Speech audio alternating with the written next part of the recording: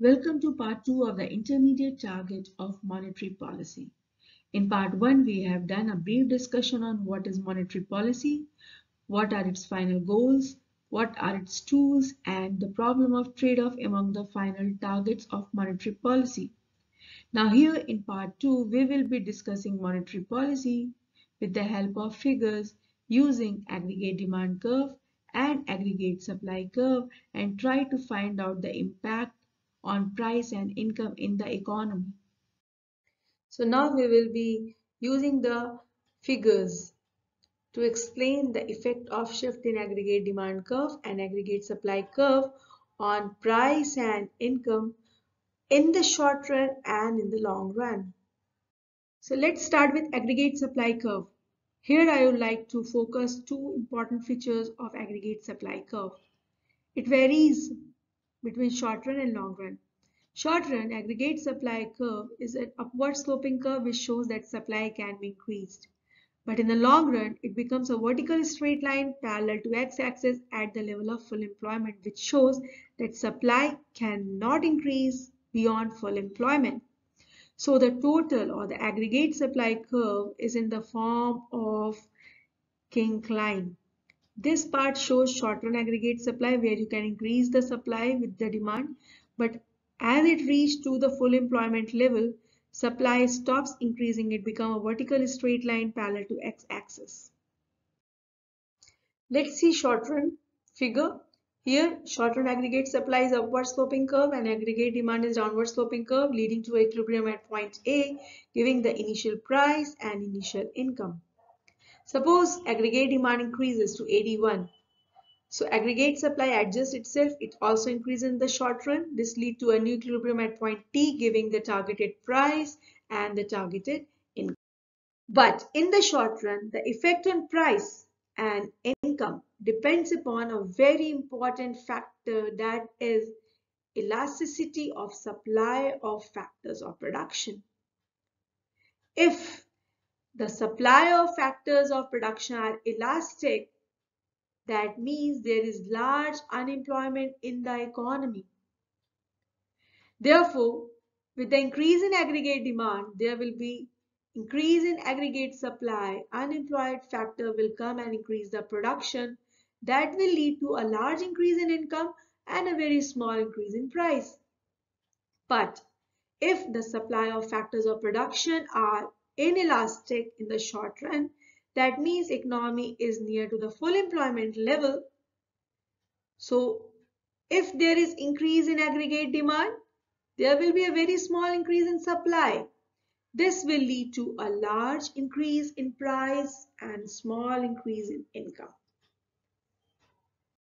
Now, a very important question comes here. In the short run, monetary policy might be able to achieve either the price level target or the output target, but not both. Explain why. Let us see the answer. This is a short run figure and a very important figure which actually tell you how central bank compromises with its target. The price target and the income target. Why? Because central bank has control only on aggregate demand. It has no control on aggregate supply in the economy. Central bank can influence aggregate demand by making adjustment in its monetary policy, making change in the liquidity, and aggregate demand can easily increase and decrease. But it has no control on aggregate supply of factors in the economy. So because of this reason, central bank compromises with its target. Let us see here. Here, aggregate demand and aggregate supply are equal at point A, giving the initial price and the initial equilibrium. Now, at the point T, it gets the target price and target income. So now the question is, can central bank achieve this target equilibrium point at T, given that it is able to shift only the aggregate demand curve? It cannot shift the aggregate supply curve. So here what central bank will do, it will increase the aggregate demand At 83, equilibrium point D, it can achieve the price target, but it missed the income target by large amount. It again tried to increase the aggregate demand at point C on 82. It achieved the income target, but missed the price target by larger amount. So this clearly shows that it is impossible for the central bank to achieve both the target, the price target and income target simultaneously. This forces central bank to choose the mid path or compromise between both the two targets, and it settles at point B on 81, where it missed both the targets, the price target and the income target, but by smaller amount. This clearly shows that central bank has shortage of policy instruments and it missed both the targets by a smaller amount. Since it lacked enough policy instrument to achieve its target, there are always a trade-off. Achievement of one set of goal for the achievement of another, where both the target are missed by smaller amount. Now, a very important question here is, in the long run, monetary policy can achieve price level target but not an output target. Explain. Or in another way, why output target is a quixotic goal for monetary policy in the long run. Let us find out. So after discussing the short run situation with the price and income target, let's see what happens in the long run. In the long run, aggregate supply curve is a vertical straight line at the level of full employment, which is parallel to x-axis. Aggregate demand curve is a downward sloping curve. Equilibrium is at point A, giving the initial price, which is less than the target price. So to move to the target price, central bank decides to increase the liquidity in the market by expansionary monetary policy. Aggregate demand will shift to the right, ADT, and a new equilibrium will set up at point T, achieving the price target. So it increases the aggregate demand. This will lead to the increase in the price at a given supply. Suppose the economy is at 81. At point B, the price is higher than the target price.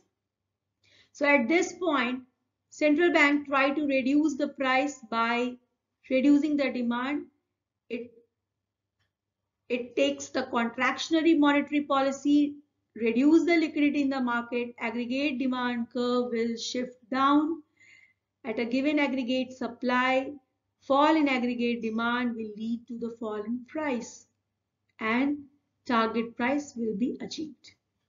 So here you can see that in the long run, central bank can make adjustment with the demand, but aggregate supply cannot be adjusted. It is a vertical straight line at the level of full employment. So in the last slide, we have seen that in the long run, price target can be achieved. But here we will see that in the long run, output target cannot be achieved. So this is the aggregate supply curve, a vertical straight line at the level of full employment. Aggregate demand is downward sloping curve. Equilibrium is at point A, giving the initial price. Now, in the long run, where aggregate supply curve is a vertical straight line, central bank cannot influence the output. Any change in the shift in the aggregate demand will give the change in the price. Thus, in the long run, an output target, that is YT, cannot be met. This is the short run figure which shows that in the short run, output target can be achieved by the central bank. So here aggregate demand is a downward sloping curve as usual, but aggregate supply curve is a upward sloping curve in the short run. Initial equilibrium is at point A, giving the initial income and the initial price. Now suppose central bank decides to increase the output beyond the initial level. It will increase the money supply, leading to increase in aggregate demand. A new equilibrium will be set up at point T, leading to the achievement of output target in the short run. In this slide, I have done a comparative study of short run and long run output target. So in the short run aggregate supply is upward sloping curve, and in the long run, aggregate supply become a vertical straight line at the level of full employment. So if central bank wants to increase output beyond the initial level in the short run, it can simply increase the aggregate demand. New equilibrium will be at point T where the target output can be achieved. But in the long run, if central bank wants to increase the output beyond the level of full employment, it cannot be possible because central bank can only have a control on aggregate demand. It has no control over the aggregate supply. So even if it increases the money supply, it is going to increase the aggregate demand, and that will lead to shift the economy from point A to point B and lead to a huge rise in price, but no effect on output. So in the long run, output target cannot be achieved by the central bank. If you have any question on this presentation, please put your question in the comment section and like and subscribe my channel to get further notification. Thank you so much.